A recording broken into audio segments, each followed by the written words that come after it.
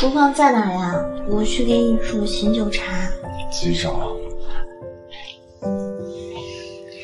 如果我给你煮茶了，那明天我爷爷疗养院的药会不会就不能啊？煮茶还讲条件，你能不能可爱一点？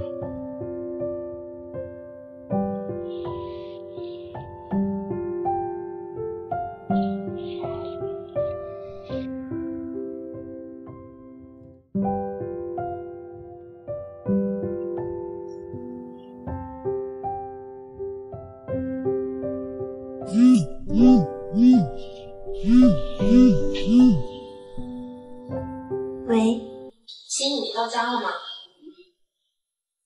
他睡着了。林微月，你今天要在他那过夜吗？与你无关。我知道你不喜欢我，我也不喜欢你。我给你100万，你离开心意。如果你觉得丢面子，就当我欠你的。你好歹也是一个第一千金，没必要沦落到卖身的地步。你怕他有别的女人？我和傅景言、沈心怡一起长大，景言是我最爱的男人，心怡是我的亲人。你不会不懂的，离开他对大家都好。是吗？可他说要娶我耶，我现在这么落魄，好像没有拒绝他的理由哦。知道他为什么非你不可吗？你的气质、长相都在模仿我。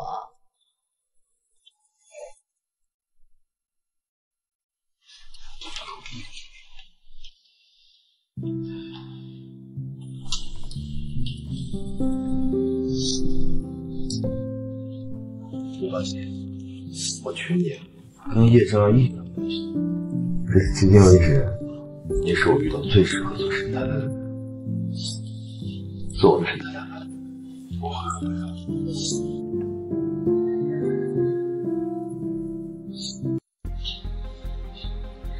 你知道为什么我低三下四去求我前男友也愿意嫁给你？因为你、傅景言、叶真儿是我最讨厌的3人。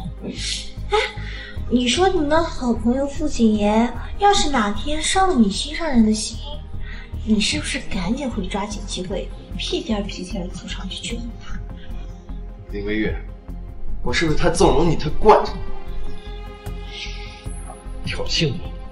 你是不是忘了你现在是一只谁都可以捏死的蚂蚁？很久没有人敢这么狗胆包天的跟我说话。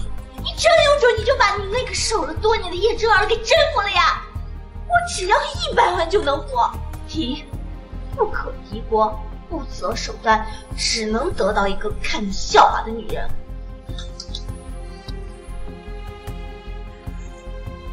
看在那杯茶的份上，再给你2天时间出去，你滚吧。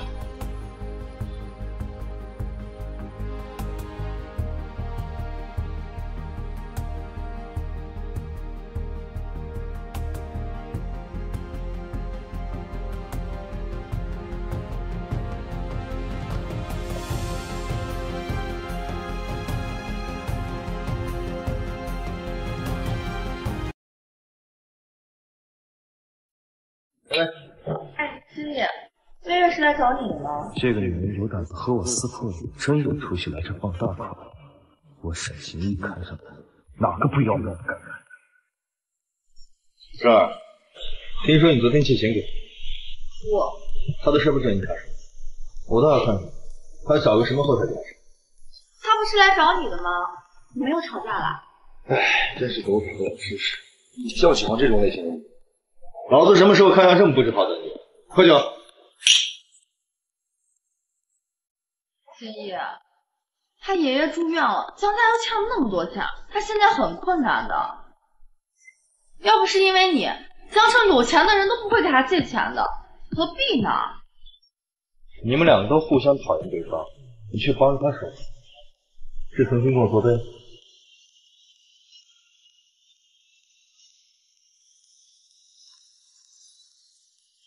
学凯说你爷爷住院了，还说你从小特别孝顺，我不在医院照顾你爷爷，传这儿来。哦，原来这么快就攀上高枝儿，来找金主了。和你有关系？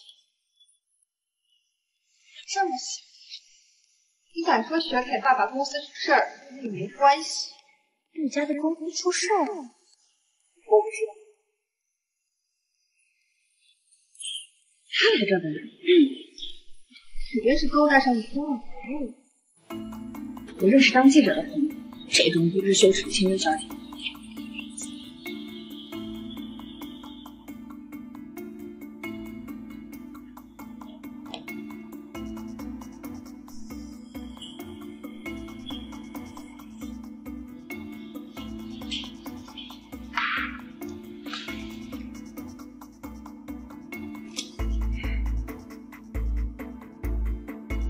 我不联系你，你也不主动联系我了。听说你交男朋友了，现在怎么样？为什么？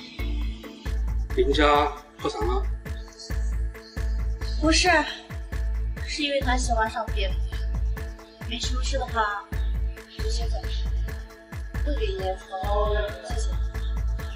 等等，后天去特兰大，明天一起去。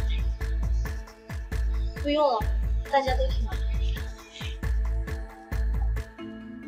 林小姐，请问你来这里是见谁的？你们是最近认识的，还是保持了很长一段时间的关系？请问他已经结婚了吗？杜少爷和你分手是因为你的私生活过于混乱吗？你是不是给杜少爷戴了绿帽子？你和林小姐是包养关系吗？后门开！林小姐，所以你现在是自甘堕落要当小三了？如果你不是小三，难道和这个男人是除喝酒纯聊天的关系吗？每次看到这个女人，几乎都是最狼狈的样子。虽然有点小脾气、小倔强，但是少有的适合做沈太太的人。蠢女人，难道你真的更喜欢这个眼睁睁看着你被骂小三、也不出声的老男人？现在我回答你们的问题，但是如果明天在报纸上看到任何不实的报道，你们就等着受我的律师函吧。虽然我们林家欠了很多钱，但不至于连律师都请不起。这位先生是我妈妈的老朋友，我爷爷生病住院缺手术费，他联系我借我手术费而已。至于沈心意，我和他的夫妻相知，我为什么要自降身价，甚至家产都不我未婚夫的人未婚夫？江城谁不知道，沈先生爱的是叶真儿。婚期将至，沈先生答应了吗？还是你单方面宣布的这件事情？早知道当初就应该痛痛快快答应沈心怡结婚，嫁给他也不是什么难以忍受的事嘛。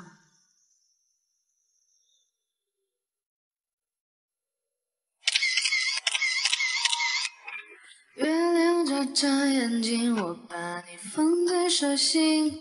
你就是为了这么一个眼睁睁看你被全世界人指着鼻子骂小三的老男人，拒绝得罪我。